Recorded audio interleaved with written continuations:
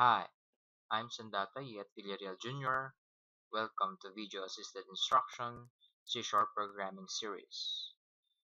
By the way, our topic for today is about creating folder.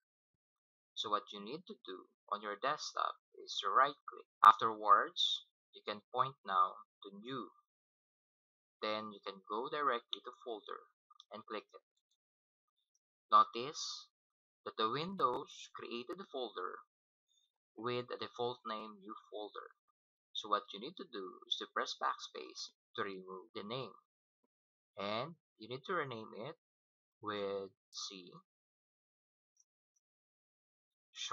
underscore program. Then press enter. Now the purpose of this is we're going to save all our files and codes right here inside. So right now, if we're going to double click this folder, this folder is empty. Hoping this can help you, and thank you for your time watching this video. For more videos, look for my email syvillarrealjr01051975 at yahoo.com.ph. Good luck.